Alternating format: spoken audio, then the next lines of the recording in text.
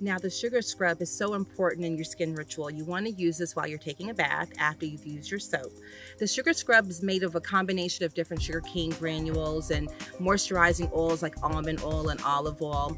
And this is basically a spa product. So, what are the benefits of the sugar scrub? It's going to exfoliate away that dead, dull, dry skin and give you radiantly soft, beautiful skin.